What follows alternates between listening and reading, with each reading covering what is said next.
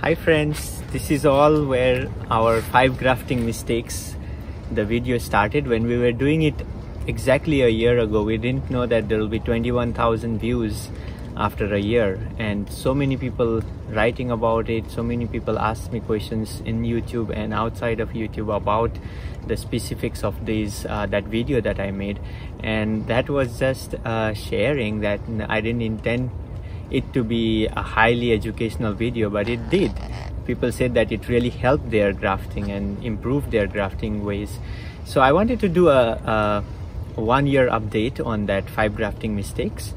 And because in the video I said that there is nothing written in concrete, I keep on evolving my techniques, and so should you. The video was just meant for you to get curious about grafting and not make the same mistakes that I did. I since then changed a lot of things, and I wanted to tell you what changes I did since then. I started to do more of, because in the beginning many people were asking me science, and they would ask, like, let's say this is the thickness of the branch, they would ask, do you have science exactly this thick?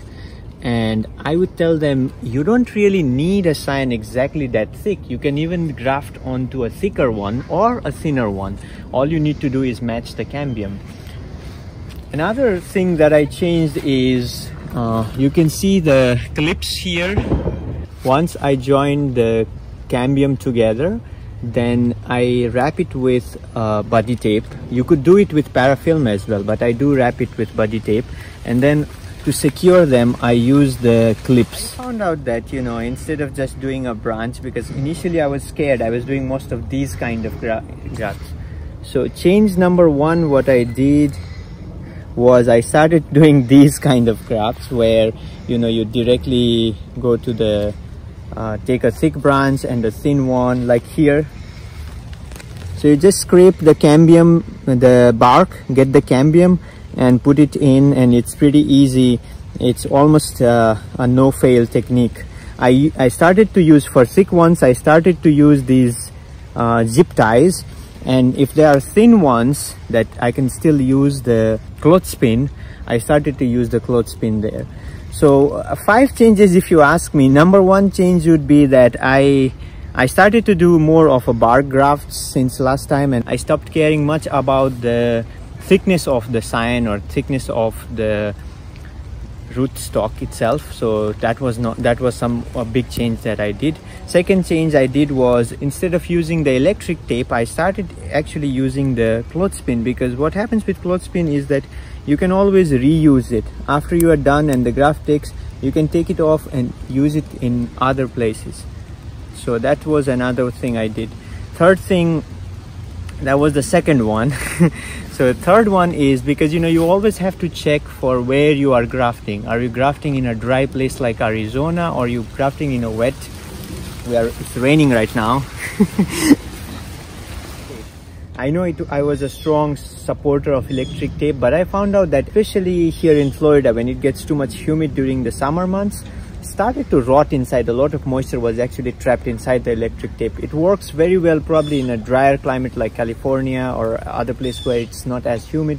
But in Florida, I stopped using the electric tape. I can still use it during February, March or November time when the humidity gets low. And another was covering with the plastic. I haven't had the necessity to do it. Like, you know, I have a couple of grafts here. This one is newly pushing graft. I haven't had the necessity to do it. I think it's just good humidity here. Maybe in places where there is not much humidity, you may want to create a greenhouse effect. But this year I didn't do the plastic method, and everything is taking, at least for me. So for me, for this microclimate, I haven't had the need to do it. You have to make sure that you know the conditions. You know, you need to graft when it is rainy season. You may need to graft when it is windy season. So many times grafts fail because rains started to enter inside the graft. So that's something that I had to work on a lot, and I started to use the buddy tape to secure in between as well. and when I was using the cleft graft, it was not hurting as much. You know, tired of having failed grafts, sometimes you may think that is it your mistake that your grafts are failing? Is it the mistake of the guy who sent or the farm who sent, because they were sending grafts with no buds at all? Or is it the weather? So tired of everything, you may think like your grafting skills are not good anymore, or you may start blaming someone else. But I found out that this tree, it's a lemon zest tree, very vigorous tree, and whatever grafts I have put on it takes. And the graft may not even have an active bud at present. It will still take and then push a bud after 2 months or 3 months. Versus, and this one is actually a grafted upside down.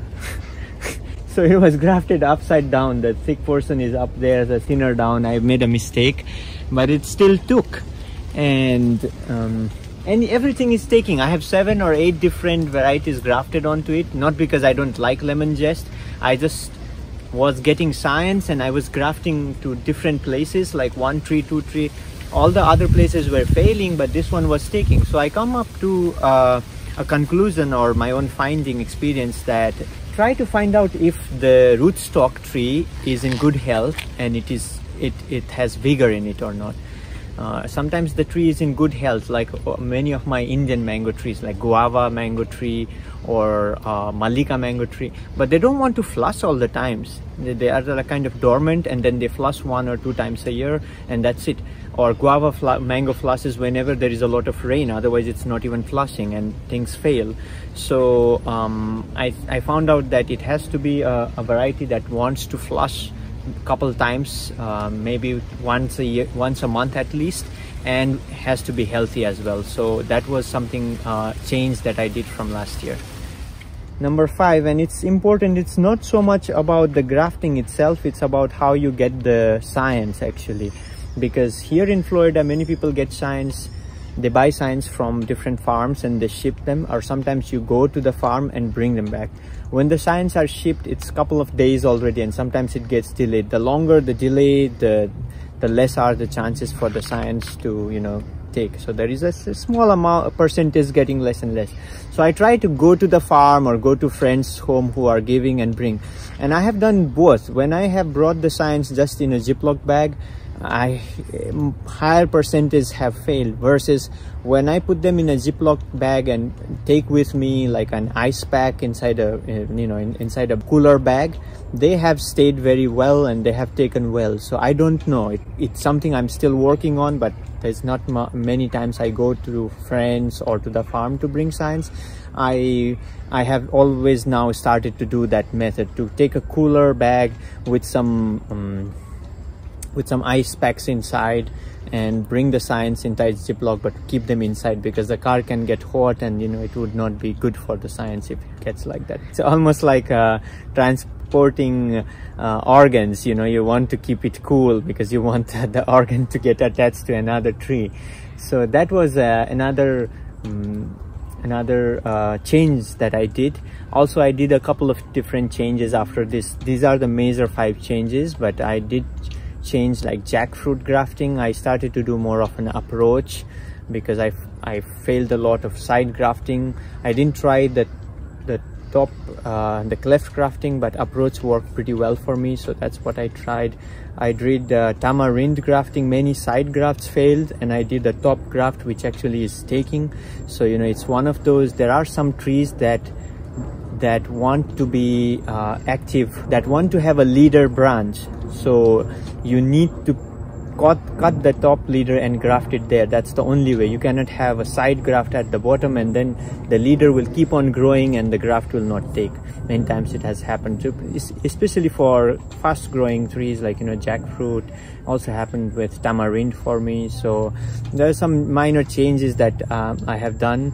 I have done soursop graftings as well, and it looks like it's a very tricky one, but it's different from other anonas in the fact that soursop grows actively during hot and rainy season, so you need to graft during those times. not during the February, early springtime like you do with other anemones. So a couple of changes, but again, I would say I'm constantly changing things. So, you know, many people write to me, said, you said like this, but now you are not doing, we followed you and this happened. I'm not saying follow me, I'm saying do your own changes. Maybe you are in a different microclimate. I'm just giving you a viewpoint of what changes I have done. You don't have to do the same changes. Probably you have your own way of doing, and you will find your own way of grafting. But there is no harm experimenting. Like I said in the last video, do not catch my finger. I'm pointing towards what can be done. Look where I'm pointing. Do not get stuck to my finger. So, because it always happens. And now I have like 21,000 views and so many followers there watching the grafting video. I felt like I have evolved from then. You need to evolve as well. You need to keep on changing your technique, because, you know, with time and situation, things change, and that's how you learn. You learn by changing and learning each time by making mistakes and learning further, and you will one day have your own perfect technique. Thank you very much for watching. Like and subscribe.